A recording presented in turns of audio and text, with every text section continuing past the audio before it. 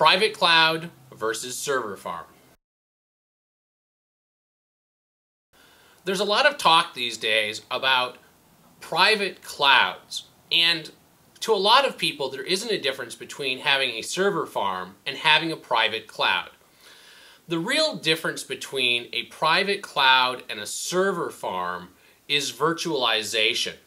By virtualizing all of the servers that are running in your server farm, you are allowing for the ability to change the load more or less dynamically across the multiple pieces of hardware that you have. This can really be a great way to consolidate the number of servers that you have and better distribute the load across the hardware that you're running. It's also a way to make it so that the hardware becomes a commodity, and when you have a hardware failure, any piece of hardware can step in to take its place. To say that there's a real difference between the private cloud and a well-managed server farm is really about how far back in history you look.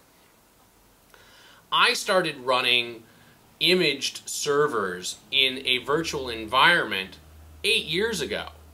And because of that, for me, the way that you manage a server farm and the way you manage a private cloud are the same. But if you come from a traditional IT standpoint, you probably had a server that was labeled the mail server, and a server that was labeled the accounting server, and a server that was labeled the database server.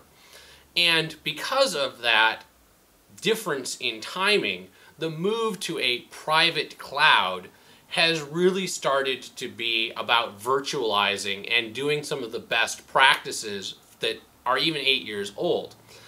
It's only the move to the public cloud that we've really started to see a change in the philosophy of the people who were following the best practices in building out their server farms. In that now that we can use the public cloud for some of that stuff, we're taking the virtualization that we were using in back closets and putting it out onto the net so that we're not even responsible for the commodity hardware.